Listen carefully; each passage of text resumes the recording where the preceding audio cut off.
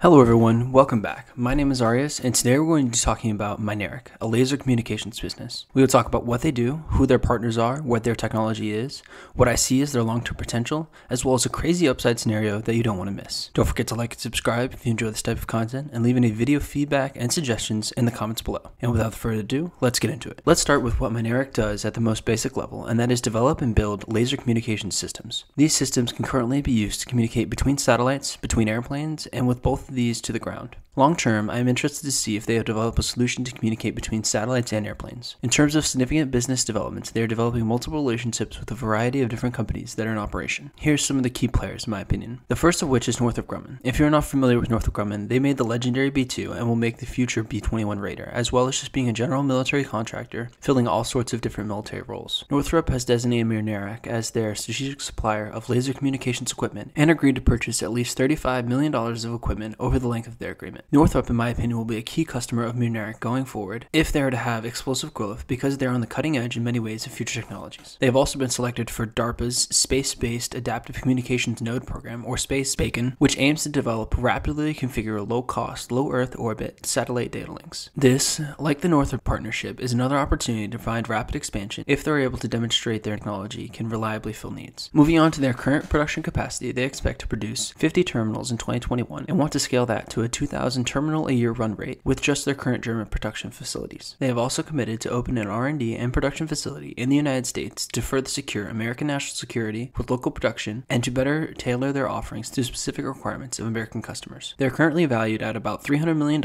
after raising $75 million in an IPO at $16.50 a share on the NASDAQ in November. They are currently trading below that price at around $13 a share. This slide will give you a bit more context into the potential that Mynaric thinks their technology has. As you can see, their technology is used to communicate between satellites, both Earth observation and telecom, with the ground as well as between the ground and commercial aircraft and a high altitude network. You can also see both the satellites and commercial aircraft communicating with the high altitude networks, but interestingly not with each other. This is a key link that, as I said earlier, I will be keen to see if they develop a solution for, or if there is some fundamental barrier that prevents this link from being possible that I don't yet understand. You'll also notice that the laser communication enables communication by radio frequency to other places that are not reachable with fiber optic cable or copper, such as cars, rural and remote homes, and ships. As you can see, they envision laser communications playing an enabling role in this future network. Now that I have introduced the potential uses of laser communications, let's look at the real technological benefits that come from using laser communications. First, lasers can enable extremely high data transfer rates at least 10 gigabits per second and possibly much greater rates, as you will see later in the product specs. These are much faster than standard LTE speeds, which is a type of radio frequency transmission. Next, laser communications are very secure compared to radio, as the beam area is drastically smaller,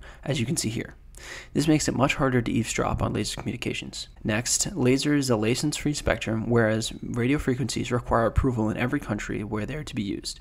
This adds cost, takes time for approval, and limits the spectrum allowed to be used, whereas laser is free. The final advantage is a much smaller aperture than can be used for radio communications, which allows for smaller terminals with lower mass. However, there is a major drawback, and that is that a clean line of sight is needed for laser communications. Additionally, when traveling through any medium, such as air, light will become distorted over a distance, losing its ability to communicate. Now let's talk about the products that Mynaric has in the market currently, starting with the Condor satellite-to-satellite communications. They currently have operational Condor Mark II terminals and are still working to bring to market the Mark III terminals. The newer Mark III has a longer range of 8,000 kilometers versus 5,000 kilometers of the Mark II, and a much faster max data transfer speed of 1,000 gigabits per second, which is 80 times faster than the Mark II. However, the advantage of the Mark II is that it is fully bidirectional, meaning it can send and receive signals almost simultaneously, whereas the Mark III has to be reconfigured to do one or the other. However, it can be switched over via software changes. These systems are of course designed for all of the challenges that come with going to and operating in space, such as the high vibrations on liftoff and the high operational temperatures and vacuum of space. Two of these terminals can be configured to run off one electronics box, which saves space. These space terminals will make up the key nodes in any communications network, as they can take advantage of the speed boost that comes with communicating in vacuums of space, as well as the increased ranges of over 10x. Moving on, let's talk about the Hawk communication system, which which is their air-to-air solution. Hawk should have a data link distance of 40 kilometers depending on operating conditions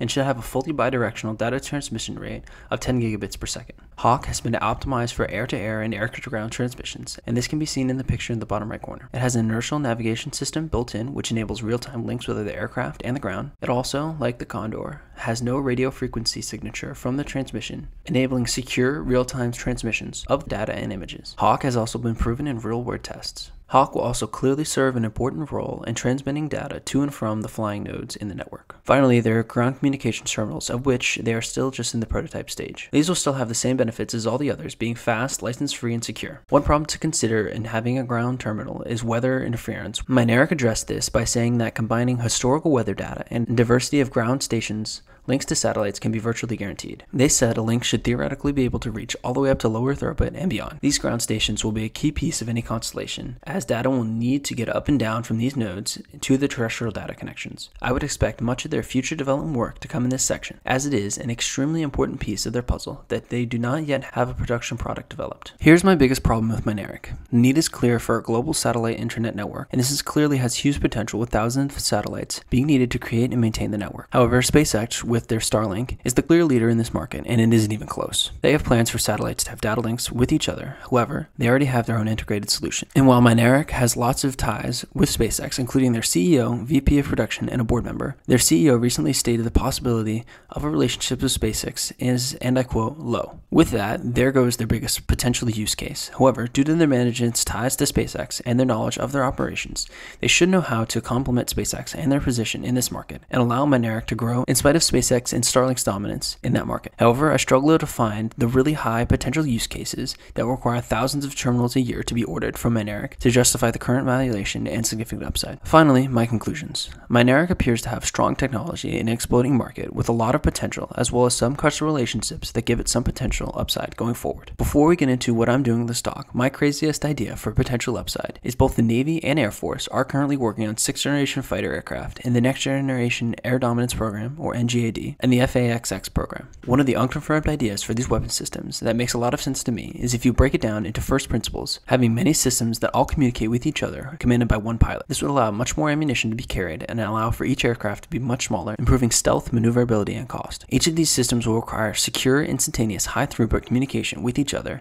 and that's where Mynaric comes in. Northrop Grumman will of course be connected to this fighter without a doubt, giving Mynaric a foot in the door. DARPA, of course, will be highly involved in this development, and Mynaric is already in with them as well with the Space Bacon program. Again, this is just a crazy idea of mine, and there's no substantiation behind this, but this would definitely require enough terminals to boost Mynaric's valuation substantially past from a required rate of return for this investment. However, at this time, I still need to do more research and perhaps wait for a company to develop further before I'm ready to invest. Another roadblock I encounter when I go to invest in Mynaric is many other companies that I love right now are on sale, so it makes it much more difficult to allocate highly speculative capital to Mynaric. The main question I need to answer is what are the future constellations that I believe will be successful that will require thousands of terminals to be ordered from Mynaric. Some of the other questions that I need answered are I want to know how much each terminal is going to cost to make and how much they're selling it for, and what they see as the long-term future of that as production scales. I want to know what their long-term production target is for terminals in, say, 2030. And I also want to know if there are any first principles technical barriers